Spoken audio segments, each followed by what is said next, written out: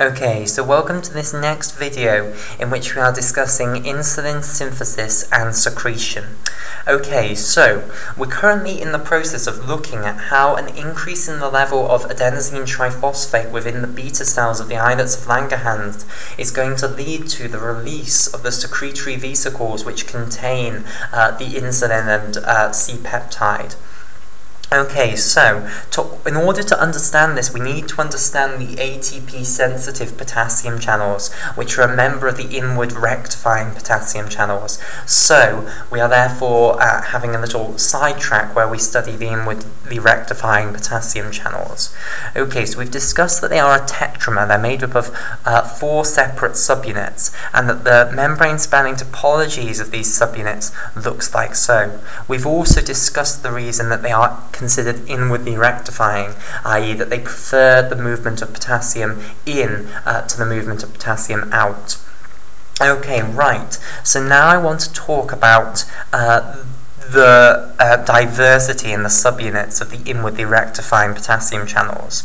So what would be beautifully simple is if there was just one gene which was called the inwardly rectifying potassium channel gene, and this made this protein here, and this was the only one, and you stuck 4 of them together, and there we have our inwardly rectifying potassium channel. It's not that simple, unfortunately. Instead, there are 15 genes which all code for proteins that look like this and can form a quarter of an inwardly rectifying potassium channel. Okay, so what we have done to try and make this understandable is we have put them into 7 different families, basically. So there are 7 families of the genes. There is the KIR, so inwardly rectifying potassium channel 1 family, there is the KIR 2 family, there is the KIR 3 family, there is the KIR 4 family, there is the KIR 5 family, there is the KIR 6 family, and finally there is the KIR 7 family. So these are the 7 families into which we group the genes that code for inwardly rectifying potassium channel subunits. Okay, right. So let's start off with how many genes are within each family. So in the KIR1 family, there is only 1 gene within that family, and this gene is known as the KIR1.1 gene. Okay, in the KIR2 family, there are 4 genes in that family. So there is the KIR 2.1, there is the KIR 2.2 gene, there is the KIR 2.3 gene, and finally there is the KIR 2.4 gene. Okay, so there's all of the genes in the KIR2 family.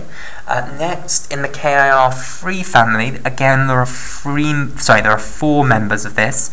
So it's KIR 3.1, KIR 3.2, KIR 3.3, and then finally KIR 3.4. Okay, in the KIR4 family, there are 2 members of that family. There is the KIR 4.1, and you hopefully are getting the idea that they're all named very sensibly. Okay, then there is the KIR 4.2 member.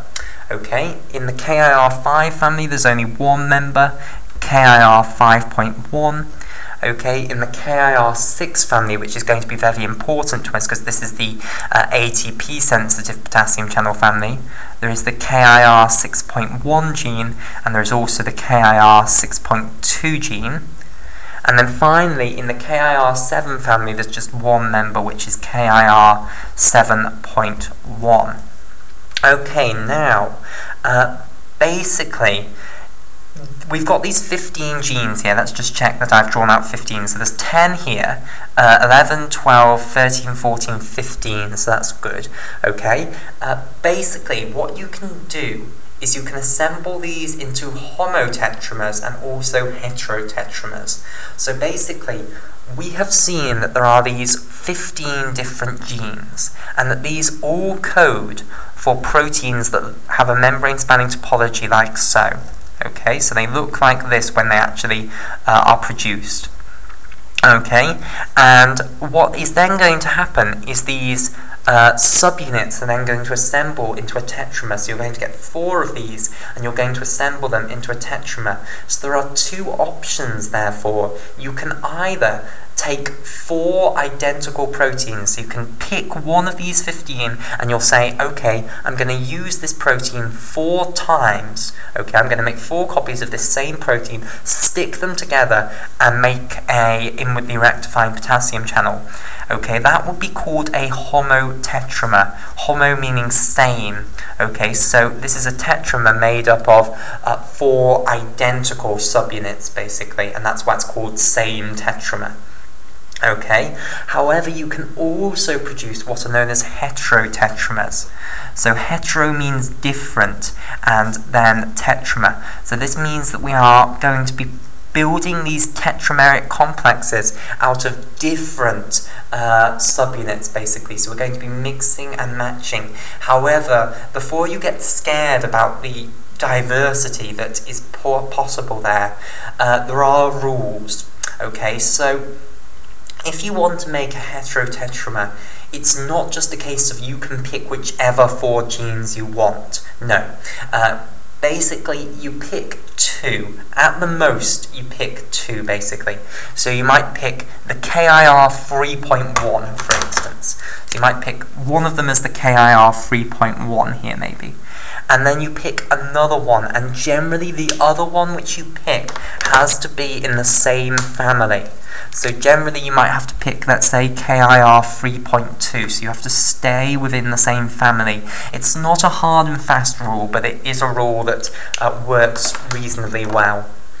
Okay, so then you've got your 2 here, and what you'll do is you'll produce some KIR 3.1s and some KIR 3.2 proteins, and obviously the number you produce will have to add up to 4, and then you can stick those together to make a tetramer. Okay, so it's not just a matter of picking whichever ones you want. You only find heterotetramers which are a mixture of 2 different types of subunits. You don't find them that are a mixture of 3 or 4 different types of subunits.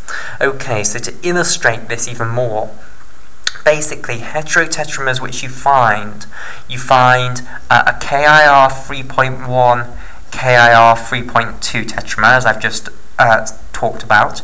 You also find the KIR 3.1 in a tetramer with KIR 3.3. Okay, so KIR 3.1 with KIR 3.3. You also find a tetramer of KIR 3.1 with KIR 3.4. So all possible heterotetramers where you have KIR 3.1 mixed with any one of the other 3 members of the KIR3 family, they are found, basically. And the same is true for the KIR2 family. So basically you can find KIR 2.1 heterotetramized with any one of the other 3. So you can either pick KIR 2.2, KIR 2.3, and KIR 2.4 and put it here. Okay, so I'll put KIR 2.x, where x can either be 2, 3, or 4, so it's exactly analogous to here, where instead of KIR 3.1 you replace that with KIR 2.1, and again you replace these with 2.2, 2.3, and 2.4. Okay, so those are the sort of heterotetramers you can make. However, there is one break, well, a good example to the break in the rule that you always make heterotetramers within the same family, is that you have a tetramer of KIR 4.1 with KIR 5.1. So this is a heterotetramer where you've got 2 subunits involved in this heterotetramer that are not in the same family, and that's the sort of archetypal example of an inwardly rectifying heterotetramer where the 2 subunits, the 2 different types of subunits, are not in the same family. Okay, so it's not a rule that always holds true.